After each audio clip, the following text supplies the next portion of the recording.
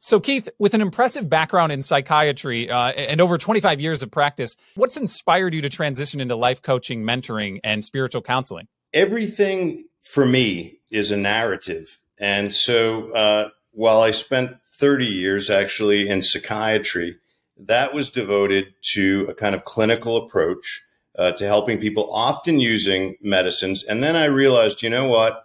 This narrative approach applies to many different things. It applies to businesses. It applies to people who are wrestling with various issues in their lives, who are confronting obstacles and need to overcome them.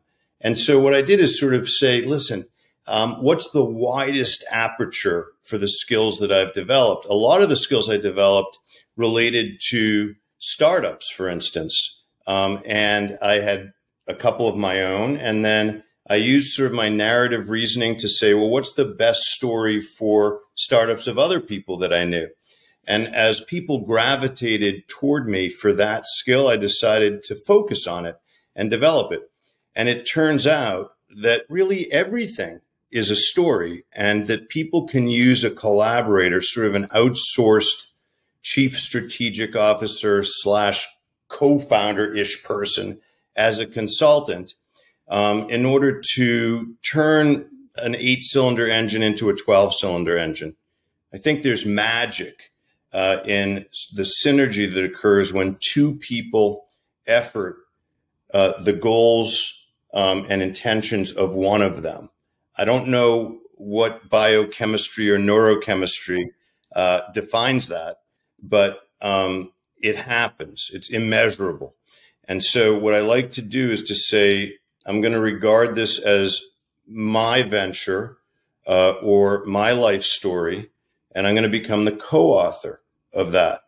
That means I'm not going to just dispense advice, which is fine, but I'm going to actually leverage everything I have access to, my contacts, my life experience, whether that be as a human being or as a leader or somebody who started a few companies.